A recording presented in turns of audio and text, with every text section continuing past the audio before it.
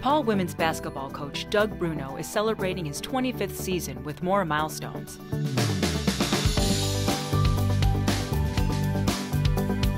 Coach Bruno helped coach a national women's basketball team to a world championship, had the McGrath Arena basketball court named in his honor, and tallied his 500th victory. Winning 500 games is a function of having great administrative support here from DePaul University, from the Vincentian Fathers, and obviously the most important reason is you've coached some great players.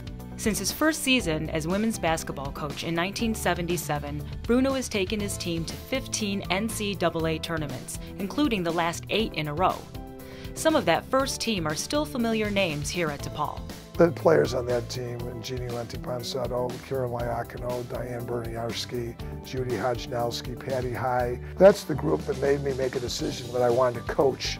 Bruno has learned much from his players over the years. What I learn from them every day is how individual commitment molded into team commitment really works.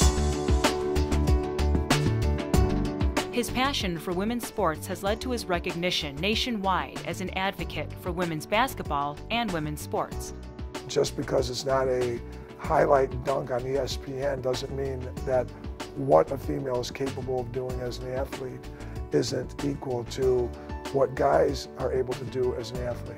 Bruno also stresses academic excellence. The DePaul women's basketball team boasted a program-best 3.455 GPA in 2009-2010. The competitiveness that we try to teach and preach on the floor does carry over into the competitiveness in the classroom.